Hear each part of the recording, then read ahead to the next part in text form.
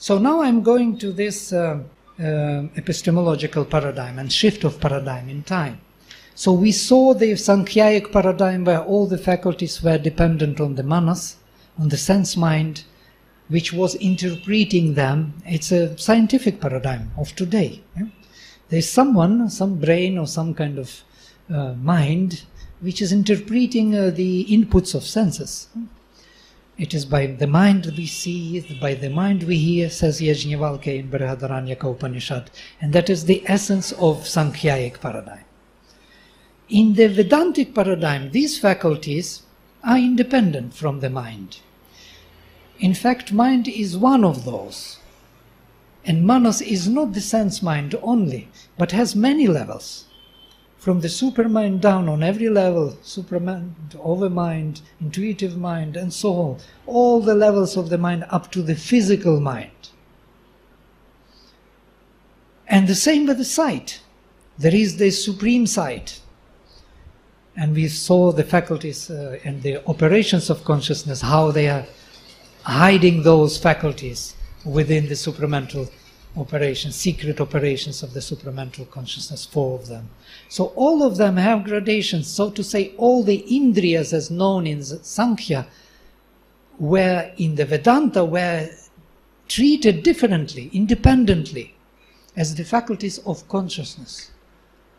So to say, it was more universal approach to consciousness, where individual was utilizing them, or individual was rather used by them. He didn't have that strong ahankara to think that it is he who really thinks and chooses for himself. He felt the presence of these faculties much deeper than his ahankara was present.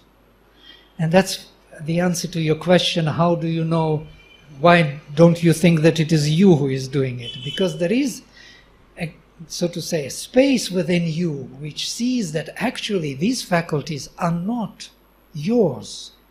Yours in the terms of ahamkara. It is yours in the terms of Atman, the self, which is one with all other selves, but not in the terms of ahamkara. So that is the Vedantic glimpse. And there is one more shift into the Vedic paradigm, which is even deeper than this. And this what I will be presenting in the second part. But the shift, in that shift, I can clearly show on the treatment of the word, how the word was treated in the Veda. And also read to you a few of quotations from Sri Aurobindo, which may explain to you what it means. For example, Sri Aurobindo says,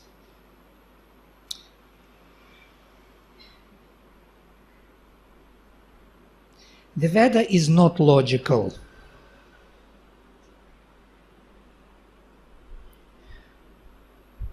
Does not really confute anything.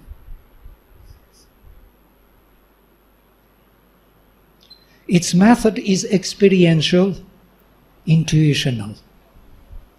Its principle is to receive all experiences without systematization and explaining it to the outer mind too much in the systemic way, as what we do already in Vedanta.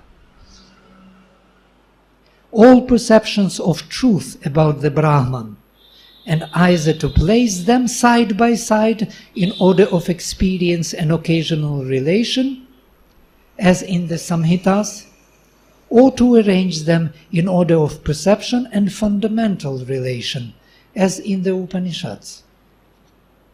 So you see the distinction. In the Upanishads, there is already a systematization, whereas in the Veda, it's not important. So putting each in its place, correcting misplacement and exaggeration, but not excluding, not destroying.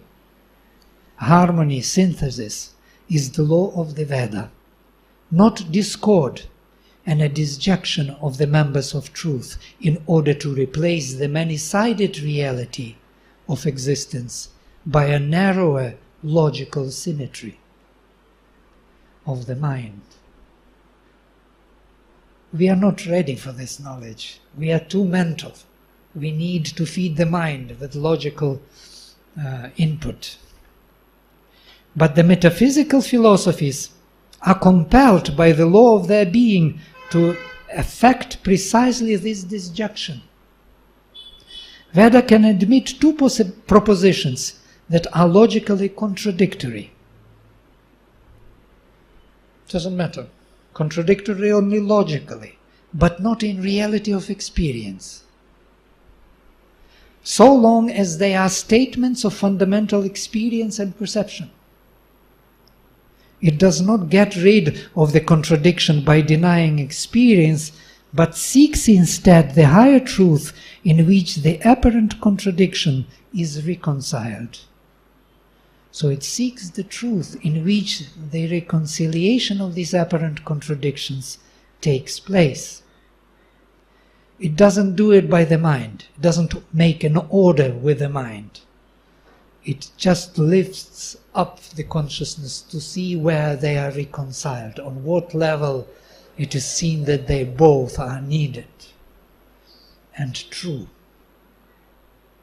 Logic, by its very nature, is intolerant even of apparent contradiction. Its method is verbal, ideative.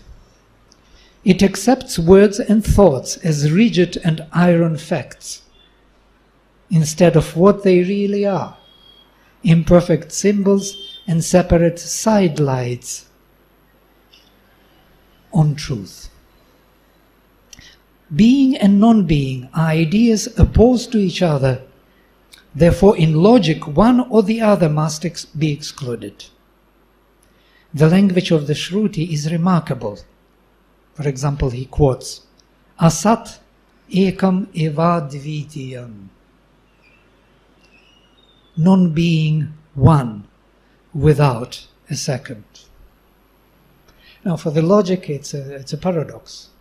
How can non-being be one without a second? And what about being?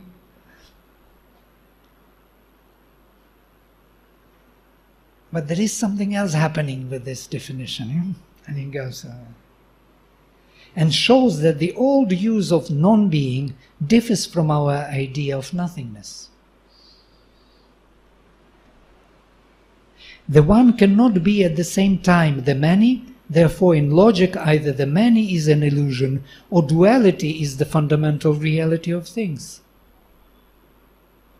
Brahman is nirguna, without qualities, beyond definition. Therefore, to the rigid Advaitins, the Saguna Brahman, the infinite personality of God, becomes a supreme myth of Maya, a basic and effective fact indeed, but basic and effective only in and of the grand cosmic illusion which it directs.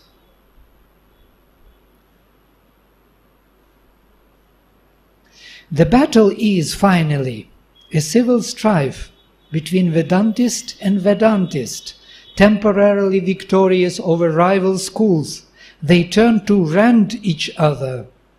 But the strife is still mainly about fundamental perception. The great question now is the fundamental unity or difference between the Supreme Soul and the individual, or another, which would have astonished greatly the ancient rishis. The question whether the world is false or real. It would have astonished greatly the ancient rishis, this question, whether the world is false or real. False not only in its appearance to the senses, but per se, in itself, in its essence and its being. Thus it has come down to our own age, ever narrowing more and more, shorn of its victorious streams, awaiting its return to a wider flood and a more grandiose motion. So you can see how this a huge ocean comes down to narrow and narrow and narrower streams of our thought and systematization, awaiting its return to a wider flood. So awaiting. What is that awaiting? What does it really do? Why it was necessary to narrow consciousness down to that?